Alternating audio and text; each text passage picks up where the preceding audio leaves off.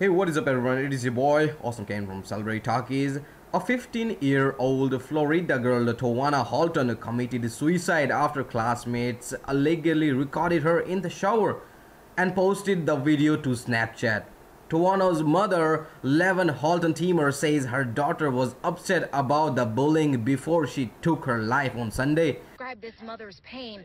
Levon Holton-Teamer finding her 15-year-old dead. Then I go to the bathroom. I couldn't get in the bathroom. The bathroom light was off. So I tried to get out there and I looked down. I seen a puddle of blood. The teenager had used her mother's handgun, which was stashed in her purse, to kill herself. Eddie Daniel, a spokesman for the Pasco County Sheriff Office, said the case is under investigation. Well, Tovonna Holton took a gun from her mother's purse and killed herself in the bathroom just hours before. Tovonna's mother said she had expressed concern over a nude picture her friends had taken without her permission. Tovonna would say, "Mommy, I owe them, I owe them." I said, "What do you mean you owe them?" I couldn't understand what was wrong, Levon Holton-Teamer told.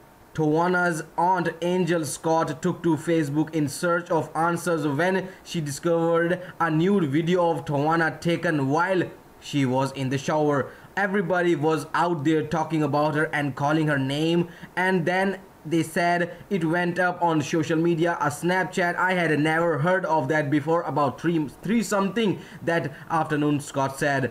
Well, school's official reported the bullying complaints to authorities, and detectives are now investigating. Wiregrass Ranch High School, where Tovonna was a freshman, provided a crisis team for a student earlier this week. All Tovonna's family want now is justice. I want them to pay to feel what we are feeling. Even if their child is convicted or in a trouble, they can go visit their child, Scott said. Well, let us know what you guys think in the comment section down below, and don't forget to subscribe to our channel.